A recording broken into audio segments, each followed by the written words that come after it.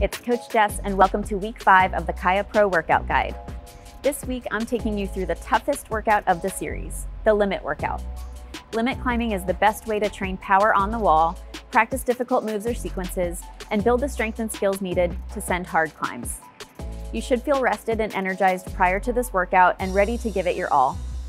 Limit climbing might involve working individual moves, linking tough sections, asking for a power spot, or using a nearby hold to assist you.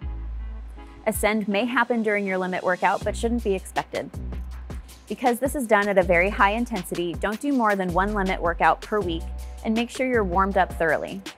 For a boulder workout, work on limit climbs up to 8 attempts with at least 4 minutes between attempts. For a route workout, work limit climbs up to 4 attempts, rest 15 minutes between attempts.